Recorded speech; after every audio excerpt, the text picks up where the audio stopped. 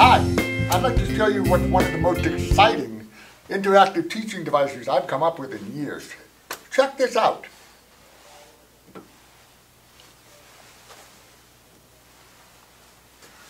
Yeah, that's right. I have a 75-inch TV that I've turned into an interactive touchscreen. And it also has a built-in computer. Let me show you. I started out with a 75-inch TCL TV. The brand is really irrelevant. However, I also want to point out you can use any size TV you want for this. I decided to use a 75-inch TV because I have a relatively big classroom and I want people to be able to see from far away. What I did was I took my TV and I paired it with an Ubi interactive sensor frame. This frame right here, which actually looks like it's part of the TV, it's actually a frame that came in 4 pieces, glued together on the sides. It's connected with a USB cable and turned this entire TV into a touchscreen. It can be touched with a pen or it can be touched with my finger. If you'd like to find out more about the Ubi Interactive Sensor Frame, go to www.ubiinteractive.com. Something else that makes this whole thing a really powerful setup is the fact that I paired it with a Chrome bit. A Chrome bit is a small, tiny computer running the Chrome OS, which looks just exactly like a Chromebook, also looks like the Chrome web browser on any other type of laptop, and it is hit to this TV, making it into a giant computer. It's perfect for my classroom because we use Chromebooks, but we also use the Chrome web browser on our Mac devices. You simply plug it into the back of the TV, use the USB port in order to hook up whatever input devices you may have. If you have several input devices, you may wish to use a powered USB hub, which is actually something that I'm doing. Another great powerful tool that I use with this setup is this. This is the Kensington Handheld wireless keyboard. It is a keyboard, it's a touchpad, and it also has several other controls as well. The reason I like using this is that I can't always be next to the TV in order to touch things. So I can take this with me, walk around the classroom, work with my students, and say, hey everybody, take a look, and continue working. Matter of fact. So what did this whole setup cost me? Well, first let me start out with this. I was looking for something to replace my smartboard. I had a smartboard right here in this spot for several years. And I just didn't feel like I was getting the use out of it that I needed to get out of it. I was simply using it as a touch frame. And even after a while, I stopped doing that. One of the things that I really wanted was something that was much brighter. Television sets tend to be a lot brighter than projectors. I also wanted good sound. When you're using a TV and you compare it with some speakers, you get great sound. And I wanted it to be very easy to use. So, what did it cost me? Now remember, I had budgeted $3,500 for an interactive panel, which I believe was 65 inches. It was going to run the Android operating system, and that just isn't the same as what we're using here in my classroom. This situation, I have a 75-inch TCL Roku TV. The brand is not important, but I paid about $999 for this 75-inch TV. I ordered an Ubi Interactive Sensor Frame for $659. Now this is a 75-inch TV with a 75-inch sensor frame. They do make these sensor frames for any size TV from 20 to 200. I paired it with an Asus Chromebook. That turns this thing into a giant computer. Now my Chromebook's up there, but you can plug it into the back. It plugs into any HDMI port on your TV. $225. And this little device I showed you earlier, the Kensington wireless handheld keyboard, just $38. And it worked great.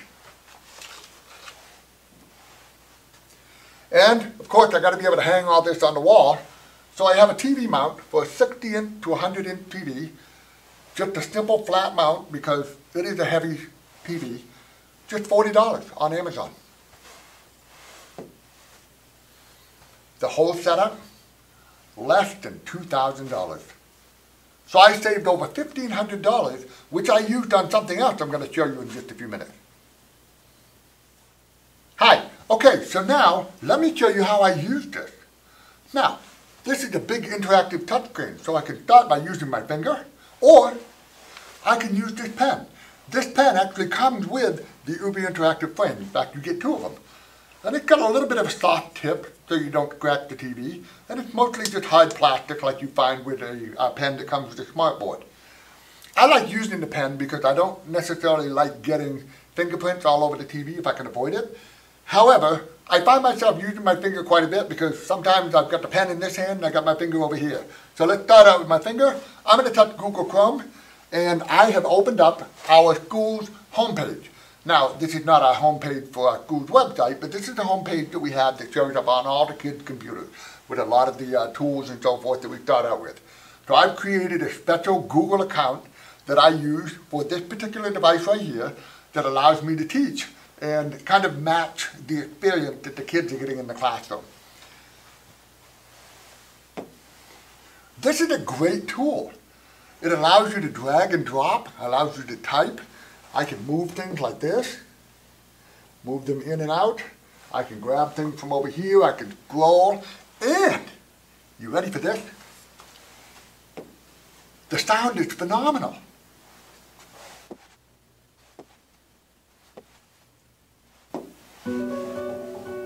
A.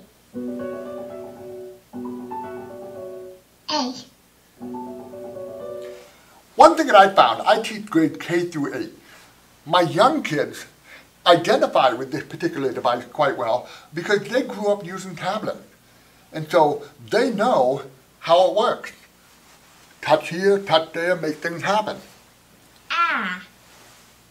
Goodbye. One other thing that's fantastic about this is the fact that it is a multi-touch screen.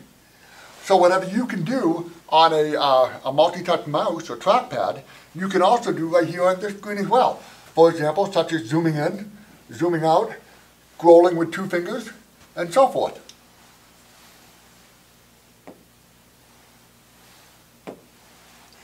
So if you need to scroll, you can scroll with 2 fingers like this.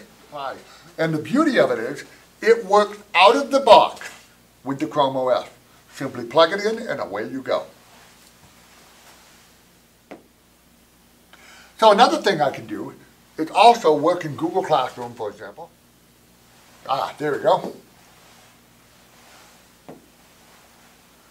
See how easy this is to use? I'm just clicking like crazy and making things happen. Now sometimes I need to be able to use this to show kids where to click. I'm a technology teacher, and so basically one of my jobs is to show them the interface of different programs, such as Google Classroom. So I have added this extension up here called WebPaint. And what WebPaint allows me to do is to draw on my screen. How neat is that? So now I can actually draw arrows and stuff right on my screen and call attention to specific items that I want the kids to be able to click on and things that I need to be able to highlight. It's so very easy to use. And it's just a free extension that anybody can download. I also use this with tools such as online timers. Because I'm using my fingers, I can just walk up here, start using the timer, start teaching my particular task that I'm having the kids work on, and it works great. And last but not least, using something simple like Google Docs. Let me show you how you can do input on the interactive touchscreen using a Chromebook. So I can actually click on something like this and I can get an on-screen keyboard if I want, and I can simply type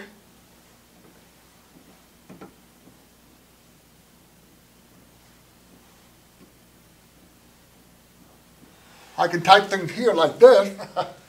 And another great thing is handwriting input. So I can actually write right here. And it converts it into text up here in my Google document. So now I want to show you how I can use my Kensington wireless keyboard. So let me get rid of my on-screen keyboard here. And I'm going to bring this device out. And you can now see that my mouse is moving across the screen. Now I have some accessibility features that have been enabled in order to allow myself and the kid to better see my mouse pointer. So I've chosen the large mouse pointer, and I've also chosen to highlight the mouse wherever it happens to be. So, here we go. I'm going to type right here. Now remember, I would be using this device from another part of the room, perhaps standing back here behind some students, looking at their screens and so forth. So this allows me to move around the room and do things up here where I can't necessarily touch the screen. So this is a great device to have. It also enables me the opportunity to be able to turn up the volume, turn down the volume, do some different things such as bring up search, work with different desktops,